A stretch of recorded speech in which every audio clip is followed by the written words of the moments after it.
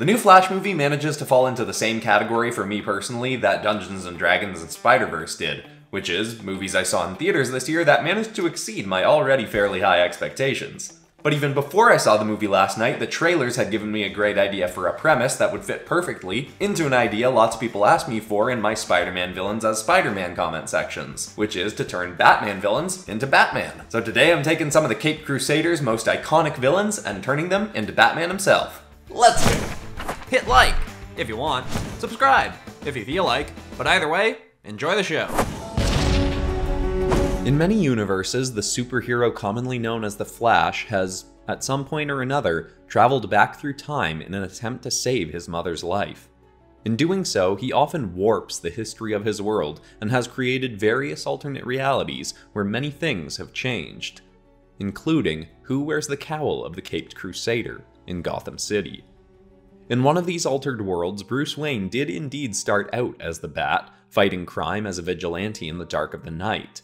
But after his first year of doing so, while many still saw him as a dangerous madman attempting to take the law into his own hands, he was captured by the police.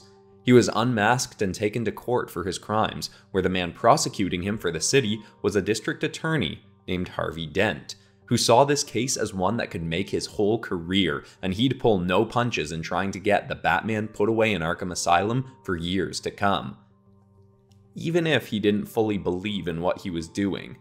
While he'd kept fairly quiet about it for fear of judgment from others around him, he actually believed Batman was a positive, albeit overly violent, element in his city, taking down criminals the corrupt Gotham police forces had let slide for far too long.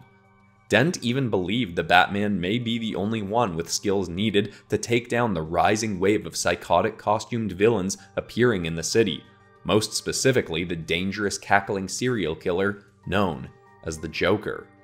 Still, Dent managed to convince himself, at least on a surface level, that the others were right, that the Bat had to be taken down.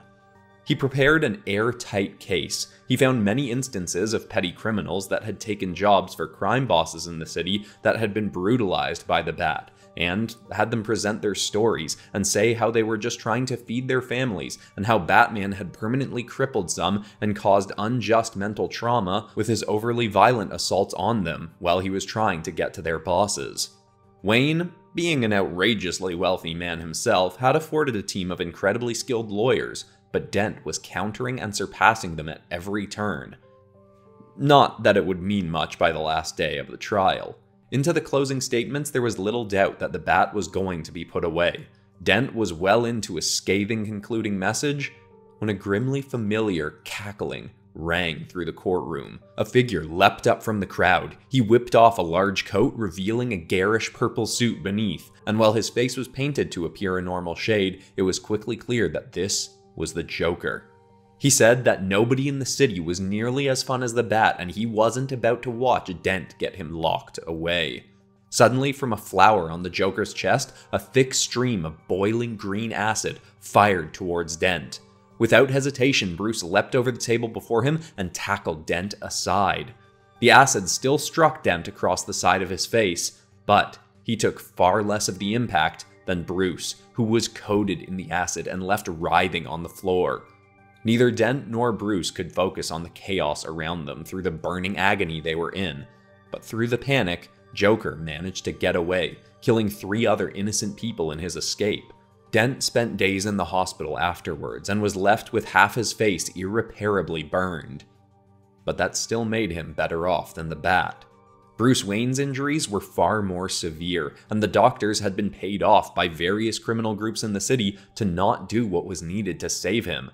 So he succumbed to his wounds and died. Dent felt he could hardly live with what he'd done. Even beyond the horror that he now saw when he looked in the mirror, he'd put his all into locking away a man that he wasn't sure should be imprisoned just to further his career and because other people told him it was the right thing, not because he actually believed it to be.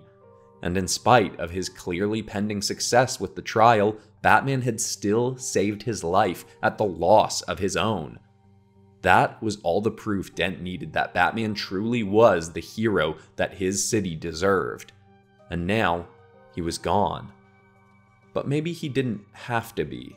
When he was released from the hospital, Dent sought out Wayne's butler, Alfred Pennyworth, who Bruce had managed to keep out of the trial, but Dent had been certain was an accomplice in his actions.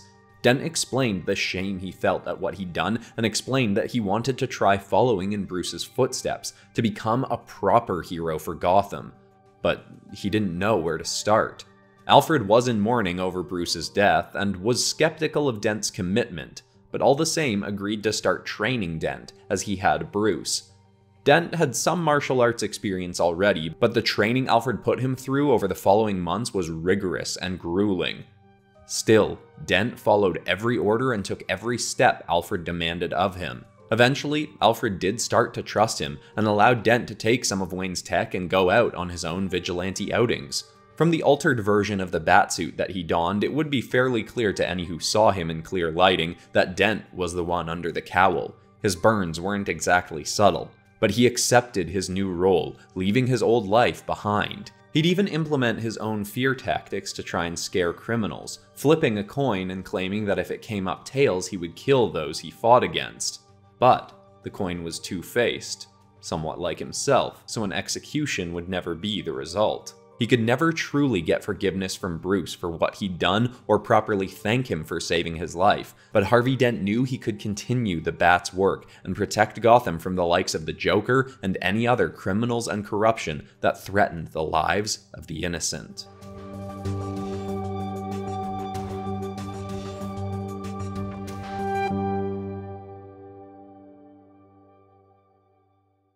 In another reality, Bruce Wayne never became the Batman, but did play a key role in the creation of that realm's Dark Knight. In this world, Victor Fries had planned through much of his early life to eventually leave Gotham and attend university anywhere else to get out of the corrupt and dangerous city he'd been raised in. But his plans changed when he met a girl named Nora. She moved to the city during his final year at Gotham High and was the first person he met who seemed genuinely happy to be in Gotham. She wanted to become a social worker and claimed that the best place to try and help and bring out the underlying good and loving nature in everyone was in a place that was already suffering from much danger and fear. The two grew very close and would become a couple, shifting Freeze's plans to leave Gotham, agreeing to follow Nora to Gotham University and study there. It wasn't much of a compromise for him, as Gotham U did have a renowned science program, so he was still able to study his greatest passion, cryogenics. He believed there were infinite possibilities in the field, specifically in healthcare. He got everything he wanted out of his schooling, and his relationship with Nora only grew stronger and stronger. Freeze agreed to stay in Gotham long term, even after they both graduated.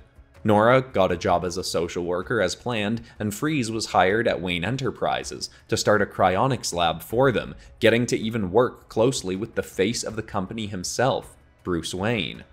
Wayne's parents had been killed when he was younger in a mugging, and since then he'd put much of his family's wealth towards various ways of making Gotham a better and safer place.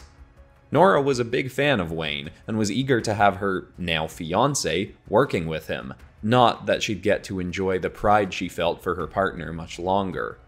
One of the ex-cons Nora was counseling had been skipping out on their sessions, and she'd grown concerned. Despite the risks to her own safety, she went to his home to try and speak with him, in a very dangerous part of the city.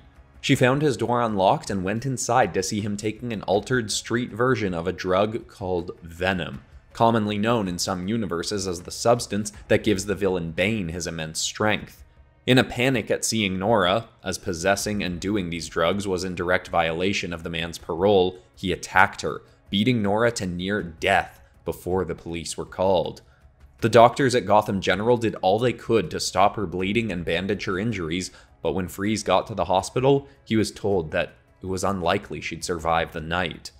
In a panic, he called Bruce Wayne and begged him to pull some strings to let him bring Nora to Wayne Tower to put her in their experimental cryotube that he and Freeze were developing. This could give them more time to run scans and tests on how to guarantee her recovery. Wayne was sympathetic to the man's situation, but claimed the tube was far from ready and that it could very well do more harm than good in its untested state. Wayne had been heavily involved in the research, and while Freeze was the head of the project, Wayne still believed if they put her under, they may never be able to bring her back out. but Freeze adamantly disagreed. He sped back to Wayne Tower, set up a camera, and got in the cryotube himself, setting a timer on it for 15 minutes, simply to prove he could go under and come out safely. As he sealed the tube shut, he felt a near unbearable wave of cold rush over him. Then, nothingness. When he regained consciousness, he had a brief glimmer of excitement that it had worked, but upon opening his eyes, he was met with the concerned face of Bruce Wayne. The timer hadn't worked as hoped, and Freeze had been in the tube for nearly 24 hours until Bruce had found him and opened it. In that time, Nora had passed. Freeze tried to run to the hospital to see for himself, but after being out of the tube for mere seconds, he found his body felt unbearably hot. After a few steps out the lab door, he could hardly move. Soon, Wayne had no other choice but to help him back into the tube, where the below freezing temperatures were the only thing that felt normal to Freeze now. Wayne had been right. The cryotube wasn't ready and had altered Freeze's body permanently so he could no longer survive in normal temperatures. This only added to the heartbreak Victor was feeling. It was as though his entire life had just been stripped away from him. But the glimmer of light that kept him sane over the following weeks was Bruce Wayne, who actually had a proposal for Freeze. Bruce told Victor that he had long believed, while the various branches of Wayne Enterprises were helping the city become a safer place, that some of the more violent criminals of the city required a firmer hand, or fist, to bring proper justice and order to Gotham. Other cities had their own heroes and vigilantes, and Wayne saw it as past time for Gotham to have one of its own. He couldn't do it himself as he was far too public of a figure, but perhaps Freeze could make something good of his dire circumstances and help Gotham City become a safer place as Nora had wanted. Victor was still angry and bitter with Gotham for taking Nora from him, but he knew that he could channel that into the vigilante action that Bruce was suggesting. Together, they constructed a suit for Freeze that would keep his body temperature as low as it needed to be, and then they built him various gadgets with which to become a vigilante. Bruce insisted on making the cryo-suited hero somewhat bat-themed, as he had a fear of bats himself and claimed it would give Freeze a more menacing edge. Victor thought it odd but went along with it, and after some training, he was ready to set off into the Gotham streets. For the first while, he did desperately miss Nora, but found this new path, working to help Gotham, gave him a sort of connection with her still, along with providing him with a sense of purpose. His friendship with Bruce would also greatly grow over their time working together, and while it was no replacement for losing the love of his life, it would at least mean he rarely felt alone as he did his best to make his city a safer place.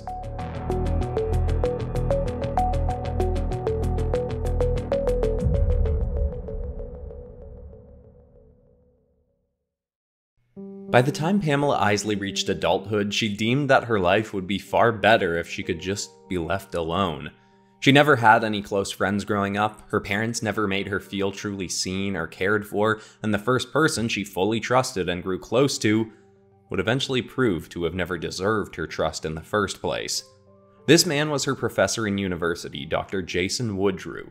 They had very similar scientific interests in the healing properties of plants. She was working in his lab near the end of her schooling and could see a future alongside him. A future that would never come to pass. Pamela had invented a serum using various plant toxins that she believed would allow her to grant people immunity to any poisonous substances. Woodrue claimed to believe in her, but stated that it was too dangerous for him to get any approval for live testing. But Pamela was confident in her work and deemed to test the serum on herself. It worked far better than she could have hoped, and not only did as she'd planned, but also gave her the unexpected ability to control plant life. Dr. Woodrue was astounded, and Pamela was ecstatic with the results. Until days later when she overheard Woodrue prepping a military contract to sell her creation. She protested, not wanting her work to be turned into a weapon, but he stated that because she was working in his lab, he had the rights to whatever she created. So she had no say in the matter. She was devastated by the betrayal, and to ensure he couldn't misuse her work, she destroyed every sample and burned all her papers, leaving no way for him to replicate the formula. He kicked her out of his lab and ensured she was expelled, leaving her with no idea what to do next. Some weeks later, she sat in a dingy bar one night considering if she could simply retreat into the wilderness, using her plant abilities to grow her own food and keep herself away from ever being hurt by a human again. Only for an overly cheery figure to wander over and try to cheer her up.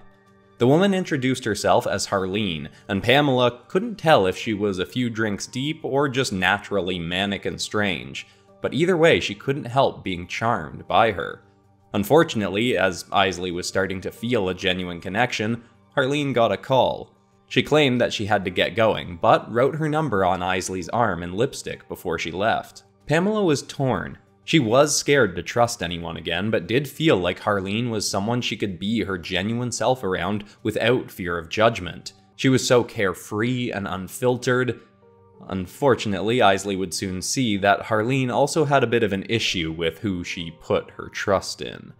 The very next day, Icey saw Harleen on the news, working as a second hand to the city's most notorious criminal, the Joker. From what she saw, it seemed pretty evident that the Joker gave Harleen no respect or attention whatsoever, while she clung on his every word and order. And Icey couldn't stand it. She did give Harleen a call, and they met up again, with Icey telling her what she'd seen and how Harleen shouldn't work for a guy who clearly didn't care about her. But Harleen was dug in. She claimed that the Joker just showed that he cared in different, more subtle ways, but Icey wasn't buying it. And further still, despite their disagreements about the Joker, Pamela found she truly was able to bond and connect with Harleen in a way she hadn't ever connected with anyone else. So if Harleen wasn't going to leave the Joker by choice, Icey would just have to take him out of the picture. Harleen had mentioned in passing that the Joker had a weird fear of bats that he'd acquired after falling into a cave full of them as a kid. So, with that as some inspiration, Pamela created a superhero persona for herself, blending bat-like elements with her own plant-based powers. In this form, she was determined to take the Joker down once and for all and free Harleen from him. It turned out to be a much more difficult endeavor than she expected, as the Joker was much more clever than she thought he would be, but the time it took her gave Icey more of an opportunity to get a feel for the heroic work she was doing. It would even drive her to go after other villains and criminals as well, and soon she found that the city was embracing her, and while some saw her as dangerous, many considered her to be a hero that the city desperately needed. Despite being under a mask, she felt seen in a way she never had before, and while her ultimate goal was still to get Harleen away from the Joker and all to herself, she would lose any desire to hide away from the world and would start to embrace her new life as the heroic Poison Bat of Gotham City.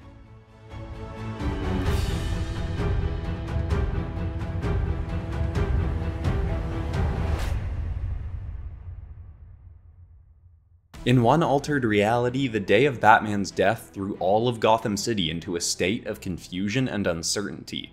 The Bat had been found with his back broken, and even many of his greatest villains weren't sure how to respond. The Riddler felt an unusual sense of sorrow.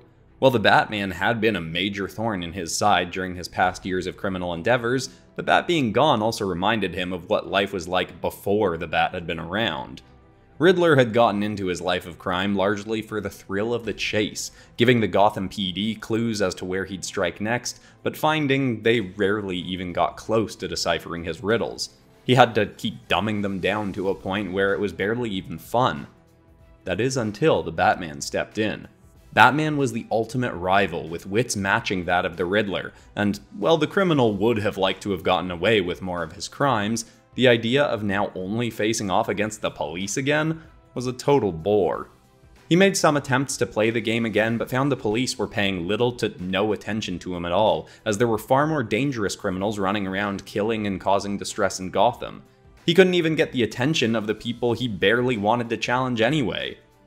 But that was when he came up with an idea.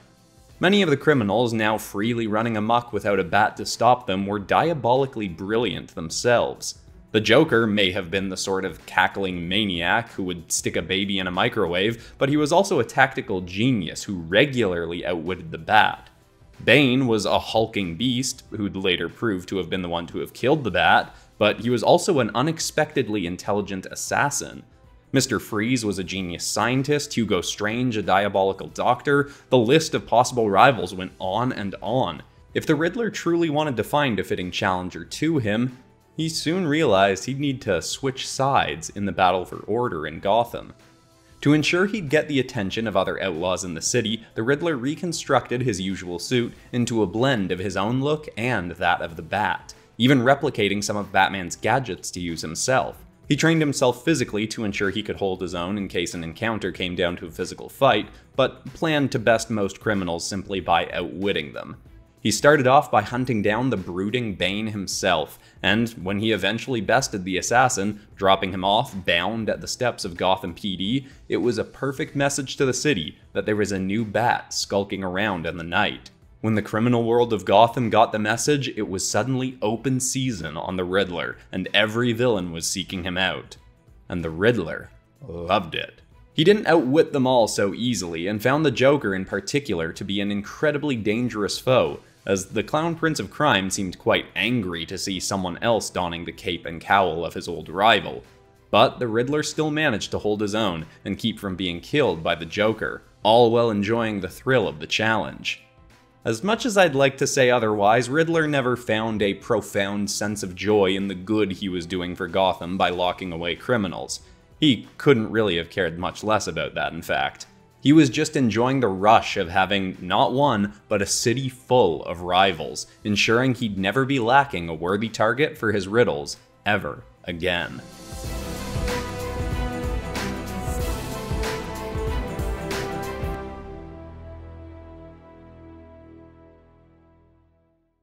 If you're new to the channel and you enjoyed this, you might want to check out my Spider-Man Villains as Spider-Man episodes, or maybe my DC Villains as Marvel Heroes video. But I've also got tons of other Marvel and DC stuff. You can go poking around if you want. Also, I'd definitely be open to another round of this, but I'd also be interested in possibly doing Flash Villains as the Flash, or just give me any other ideas you've got in the comments. Also, if you want the inks from this episode to color yourself, as well as access to over 500 different inks that you can color, plus early access to art, a bonus podcast series, you might want to consider joining the PopCross Studios Patreon, linked in the cards. But besides that, that's all for today, except of course for ending this video on some kind of positive or inspiring note, and the thought I want to leave you with is something I've heard from lots of different motivational and spiritual speakers, but most recently saw Jim Quick posting about it. What if the things you're going through right now, regardless of how unpleasant they may be, are really here to help prepare you for what you have asked for? Personally, when I think about the most unpleasant thing that I've gone through in the last 4 years that I absolutely hated at the time, I also look back on it now and I go, oh my gosh, I am so glad that happened, because I wouldn't be where I am right now if it hadn't, and I am really loving my life at the moment. I hope that's inspiring to someone out there. Thank you so much for watching, everybody. I love you all, and I'll see you all in the next video on Friday. Goodbye.